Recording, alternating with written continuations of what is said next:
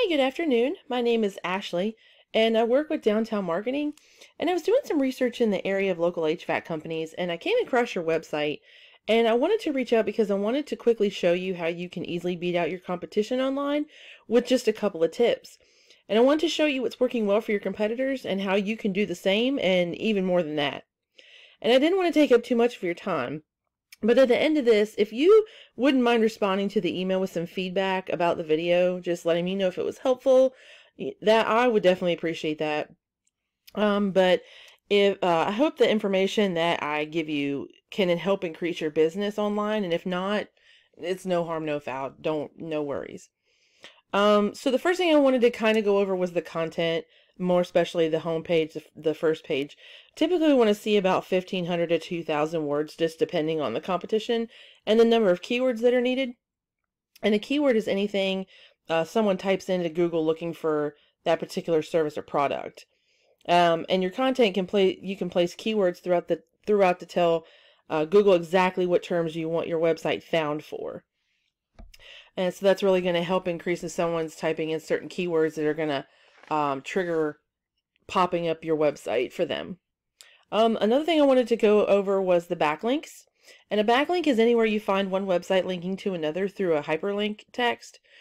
So let's just say that a news station did a story on you guys for something, and they posted the story online, and then in the story had your link to your website.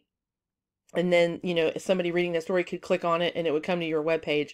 That's considered a backlink.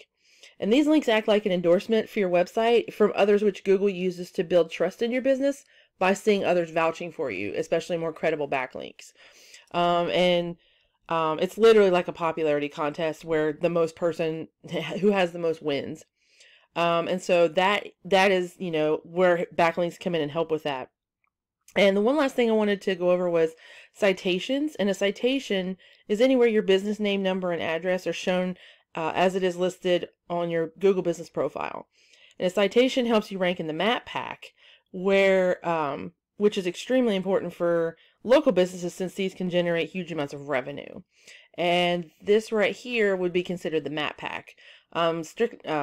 Strictly speaking, people that are, anyone who is searching for a service and they type in keywords, I typed in heating and cooling Culpeper, and this is what popped up. So, typically what's going to happen is a customer is going to see the first three and they're going to go, oh, well, let's click on these and check that out first and foremost because they're probably really good. And so the whole goal, with the citations is to get into this map pack up here so that's what happens. And so, yeah, so basically the citations include directories like Yelp, Angie, Expertise, BBB, Chamber of Commerce, things like that, as well as, social media accounts help. And the idea is that your brand begins to be found by Google all over the internet, and the larger that your online presence is, the more Google trusts you. And once Google sees you more often than the competitors, the more likely it is to rank your company above theirs. And so I kind of wanted to go through and show you what the back end of your website looked like. Just pulling up with the program we use. Right now you have about 30 backlinks linking back to your page. You have 18 keywords throughout your entire website, which is bringing about 13 potential customers through your website a month. Okay. I pulled up just a competitor in the area, Able Heating and Air. They have 5,800 backlinks on their page, coming back to their page, 453 keywords, and 567 potential customers coming through their site a month. So that's a lot of difference in revenue that you're missing out on, that you could be getting doing this.